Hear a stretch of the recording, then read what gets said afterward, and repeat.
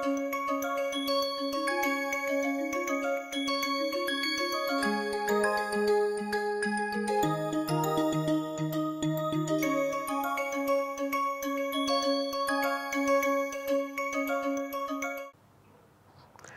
everyone, I would like to welcome you all to today's class. In the last class that we discussed various aspects of the Ireland-Claisen rearrangement where the geometry of the enolates played a very important role. Of course, the geometry of the enolates plays a very important role otherwise also that we saw in the Evans Oxazole-Dinoan case and other cases. Here in the Ireland-Claisen rearrangement, how the formation of the enolates is affected by the solvent that we discussed in detail, and of course we saw that in Ireland-Claisen rearrangement the geometry of the enolates depends on the transition state that we invoke. Now if we see the transition state in THF solvent, then we invoke the chelation between the oxygen and the lithium of LDA, and we saw that in order to avoid the interaction between this R2 group and the large group at this particular center, the transition state which is favored would have the smaller group on this side, that is the hydrogen on this side. And that leads to the deprotonation of this hydrogen, which then leads to the formation of an enolate in which this methyl group and the enolate are trans to each other, or this is an E-enolate that is formed. But in THF HMPA combination, this chelation is not possible because the HMPA removes this chelation, and then the deprotonation of this starting material occurs in such a fashion that the large group, the methyl group here in this particular case, is away from this large group. So this arrangement here is not feasible for the deprotonation because methyl and the large group are on the same side. On the other hand, in this particular arrangement, the methyl group and the this large group are away from each other, and therefore deprotonation of this particular hydrogen leads to the enolate to be formed in which the methyl group and the enolate path are actually Z to each other. So therefore this particular deprotonation in THF HMPA gives Z enolate, whereas deprotonation in THF gives E enolate. Then we also looked at the Claisen rearrangement of these two types and some other types. For example, in this case, if the geometry of the double bonds are different from each other, that means this is Z and E and this is E and Z, and they give the same product in which the relative stereochemistry remains the same. Now we also looked at two more examples in which the double bond geometry was changed. For example, here it is trans and here it is cis, and there is an asymmetric center which is present, and these molecules are chiral. So when this rearrangement is done, we get the products which are having different stereochemistry at these two centers. Like for example, here they are trans to each other, and here they are cis to each other, or they are anti to each other, here syn to each other, and molecules are chiral because starting material is chiral. So we now look at some other aspects of the Claisen rearrangement. For example, if we do not use the this Lewis acids or such kind of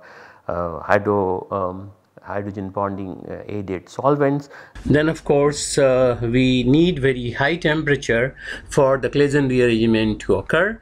For example, if we start with a allyl vinyl ether of this kind in which this carbon oxygen bond is beta oriented, and heat the reaction mixture at 160 degrees in collidine, then what we get is this particular type of product in which, as we can see, that the newly formed carbon-carbon bond is also beta oriented because this carbon oxygen bond was beta oriented. Now it means that the chirality here has been transformed to the corresponding CC bond here. Now if we take aromatic Claisen rearrangement, what we discussed earlier for allyl phenyl ether type of molecules, then we can write the mechanism in this particular fashion, in which the this particular allyl phenyl ether upon heating would form an intermediate of this particular kind, and where the regaining of the aromaticity is accompanied by the formation of the corresponding phenol. Now from the starting material, as you can see that there is a new CC bond formed at the ortho position. Now if the starting allyl phenyl ether is somewhat differently substituted, for example the ortho position are blocked, in that case for example here if they are blocked, then one can expect that the when the heating is done, the substituent goes into the para position, as you can see here, but it proceeds via two types of reactions. One is of course the Claisen rearrangement, where we can say that okay, now this is what is happening here, and then you generate a species like this. Now here for the sake of clarity, it is written that this particular bond is alpha oriented, but it really does not matter. But supposing if the product does form where this asymmetric center here has alpha orientation of the allyl group, then it is understood that since it is now it is a co-rearrangement. So you have 1, 2, 3, 4, 5, 6. So it is also a kind of a concerted reaction, and therefore this undergoes 3,3 sigma tropic rearrangement, and where there is a retention of configuration here. That is what is being said here, although you cannot really see it in this particular case easily, because this will be immediately regaining the aromaticity leading to this particular product. But it implies that when we say retention of configuration, means that the first asymmetric center that is being created, if that has a particular orientation alpha or beta, then in the next co-rearrangement it undergoes a kind of same with the same configuration, and finally enolization leads to the aromatic product. So this is how the Claisen rearrangement, the original aromatic allyl phenyl ether based aromatic Claisen rearrangement occurs. Very interesting Johnson-Claisen rearrangement, which is very useful from various angles, is like if you start with an allyl alcohol and if you react with this triethyl orthoacetate, this is triethyl orthoacetate. So essentially it is something like this. What you have is 3 ethoxy groups are attached to this, and in the presence of a protic acid as a catalyst at a high temperature, you react it, then allyl alcohol basically reacts. So if you have something like this here, then this alcohol attacks, because you get protonation of this particular one of the species here, and this goes off, and then it will form an intermediate of this kind, which of course will lose proton from here like this, and then you get ethanol lost, the 2 ethanols are lost, and then what we get is this allyl like this kind of situation comes in. So this part is the allyl part of it, and of course the other part is the vinyl ether part. But it is coming from substrate in which you have an extra ethoxy group here or OR group here, and when the reaction occurs in a Claisen rearrangement fashion in this way, then what you get is alpha, beta, gamma, delta. So you get gamma delta unsaturated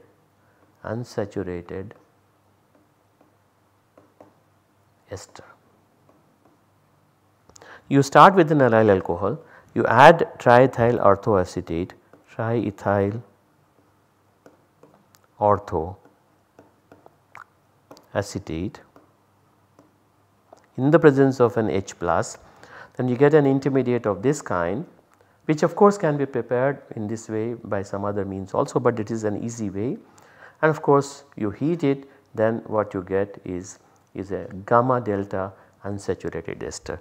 Now there are very many applications of such kind of substrates in the literature, and a couple of them we will try and look at it. For example, if you start with a substrate like this and allow it to react under the Johnson-Claisen rearrangement type of conditions, then we expect this type of intermediate to form first, which will undergo Claisen rearrangement to lead to the formation of this gamma delta unsaturated ester. This is alpha, this is beta, this is gamma, this is delta.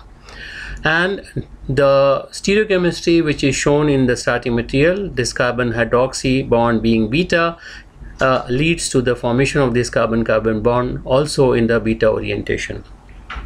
Now reduction of this particular aldehyde with sodium borohydride leads to the formation of this primary alcohol, which upon treatment with the base allows lactonization to take place and form this kind of bicyclic lactone molecule.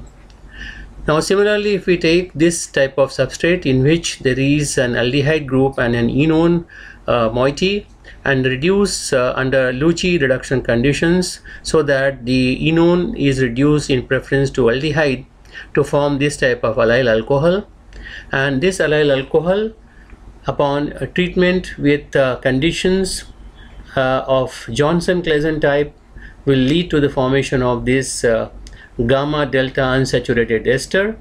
Again, one can see that the carbon hydroxy stereochemistry here was beta oriented, and the same one is now here. This carbon-carbon bond is also beta oriented.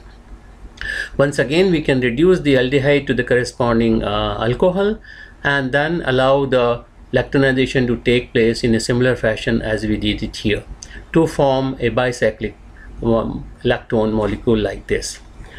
And the third example illustrates that if we take a allyl alcohol of this kind and treat the molecule under Johnson-Claisen type of rearrangement conditions, then we get this gamma delta unsaturated ester.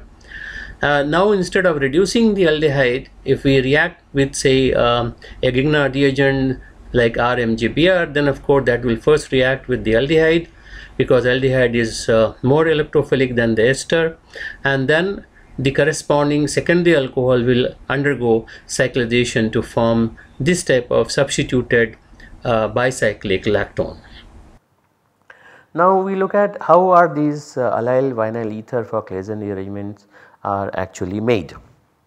So there are some different methods by which these allyl vinyl ethers are made. For example, of course we are talking about allyl vinyl ethers for Claisen rearrangement, not for the just Johnson-Claisen rearrangement. For example, here if we take an alkyl vinyl ether something like this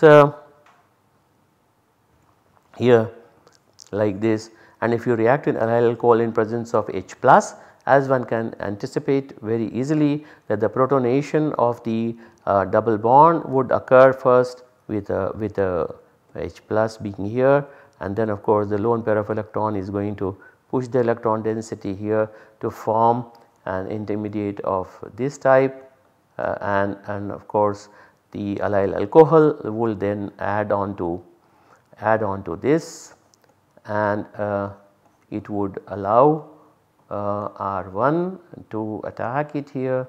Then we have that means alcohol will attack onto this, and you get OR here, and of course methyl group here. And this then under acidic condition, again this gets protonated here, and of course this can push this out, or eventually this will push it out, and then what you will get is allyl vinyl ether. This is what is this. Of course, in this case this is also going to push it, and again that it will deprotonate and finish it off. The other possibility is that where the Johnson-Claisen rearrangement type of substrate can be obtained is somewhat like this, where you can have a kind of selene oxide type of compound to be prepared. In fact, this is a very good home assignment for all of you, that you can try and see how you can make this small molecule, which is kind of very useful, because the moment you do the selenium oxide elimination here, there is a hydrogen here. So 1, 2, 3, 4, 5, we have discussed this kind of thing, where you can anticipate that this comes in here, this comes in here, and this goes off, and you get this intermediate. Now this is the same intermediate which Johnson-Claisen rearrangement case it is, and therefore you can anticipate that this kind of rearrangement will take place, and therefore you have alpha, beta, gamma and delta unsaturated system. Now there is another way of making allyl vinyl ether, which is somewhat more recent, is by Buchwald here, who has evolved this particular method, where he uses the allyl alcohol with vinyl iodide in the presence of cuprous iodide and cesium carbonate, and at 120 degrees with phenanthroline. So now this is an interesting reaction. How does this reaction occur is something that we need to look at it a little more carefully. So if we start looking at this way, that if we start with a salt of allyl alcohol like this, in which M is sodium, potassium or cesium depending on the kind of base that we start with, and react it with cuprous iodide, then we expect to form this kind of copper 1 species. And now this copper 1 species reacts with vinyl iodide via this kind of 4-member transition state, in which now we form a new oxygen carbon bond, and thus copper iodide, that is the cuprous iodide, then gets released. And this cuprous iodide then acts as a catalyst to continue the reaction in this particular fashion. Alternatively, what has been proposed, that this copper 1 species which is formed here reacts with vinyl iodide in such a fashion that there is first a oxidative addition that takes place to form this copper 3 species, and which undergoes a reductive elimination of cuprous iodide and release the allyl vinyl ether. This kind of mechanistic considerations have been discussed in detail in this particular journal, Tetrahedron 1992. So in addition to this, there is another rearrangement which is known as Eschenmoser-Claisen rearrangement, and that involves reaction of the allyl alcohol like this with a species of this kind, which upon heating forms this intermediate, and this is also having a similar orientation of the double bonds. So this of course goes in this way to form this intermediate, which is again like a alpha, beta, gamma, delta unsaturated amide type of system. So how does this form, and then further aspects of it we will discuss it in the next time, but right now how does it form? If this is your starting material where there are 2 dimethoxy and a methyl and NN dimethyl, they upon heating they break off to form this intermediate, which then reacts with